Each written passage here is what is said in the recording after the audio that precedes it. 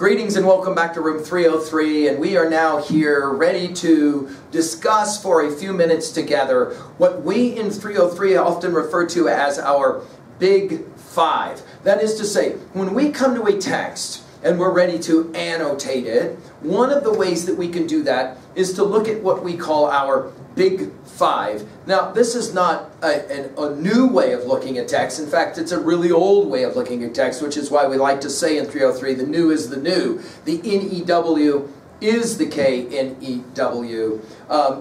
You'll remember maybe in our study of Rhyme of the Ancient Mariner, the idea that the young man hears the story from the old man. We've given full lectures on this at learnstrong.net.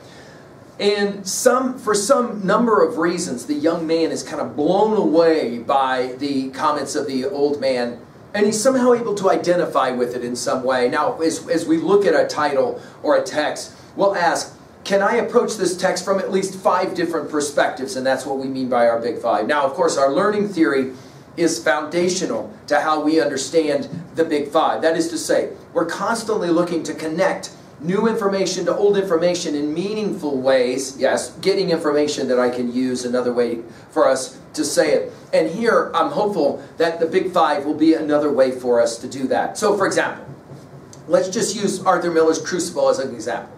So I pick up Arthur Miller's Crucible, I read it, I watch it, I have some background information vis-a-vis Aristotelian poetics, all of that, of course, being provided for you at learnstrong.net. Now, the question is, can I look at this text, Crucible, through the prism of what we call our Big Five? That's what this is all about. Now, of course, we make this distinction between knowledge and wisdom. Knowledge is what I know. Wisdom is what I can actually use. Something that actually helps me to think about how I live my own life and others might live their life. In the old days, they used to call this virtues. That's the Platonist word for it. And the goal is, of course, through the analysis of text vis-a-vis the Big Five, that our lives are better, maybe even we would say happier for the experience, right? Now let's do a real quick review of, in 303, what we qualify as our Big Five. The order does matter in this regards because we're going to have 2 pairs and then we'll finally have the last and the 5th. Now, hey guys, this is huge. There are a lot of different ways to approach text. This is not an inclusive list. This is just the 5 that we in 303 are hopeful that you will be paying some attention to. First of all, number 1, epistemology. Number 2, ontology. Don't worry, we're going to define them. Number 3, psychology. Number 4, sociology. And then finally, number 5, theodicy. Now, I'm going to give individual lectures for each one of these 5. I'm going to go into quite a bit of detail for each one of these. But let's just give a quick summation of what it is. Let's take the first pair. That is to say, epistemology, ontology. Ology, obviously, study of. Epistis, of or related to knowledge. So the question of epistemology is quite literally, what can I know? That is to say, okay, how much information can I actually qualify as being reliable, given what I think I know about something? That's epistemology, okay?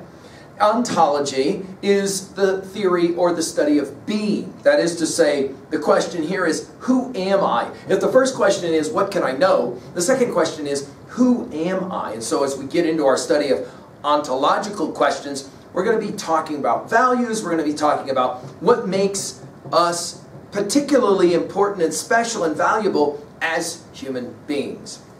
Our next pair, psychology, the study of the individual mind, versus sociology, the study of the group or collective mind.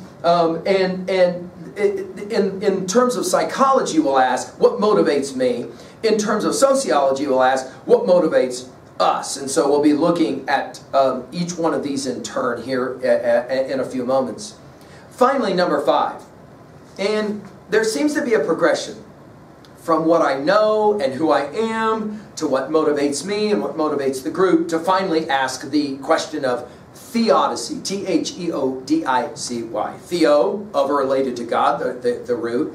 DK, the root for justice or understanding of justice. And in that regards, theodicy is simply the question of pain and suffering in the world. That is to say, why must there be pain and suffering in this world? Why can't we live in a world where there's no pain, where there's no suffering? That's the theodicy question. And when we meet that here in a few moments, we'll be understanding that's central to our, I mean, think about the power of a play like The Crucible. What exactly is going on in terms of the question of theodicy we've got to ask it? Now, our study approach is, just to remind you, is we're going to intro each of these, outline each of these. We're going to try and reference a few titles. Notice I've just mentioned Miller's Crucible, that we enjoy studying in room 303. And our goal, of course, is to apply this to our annotative approach. At level 1, what does the text say? At level 2, what does the text mean? 2A, themes, messages.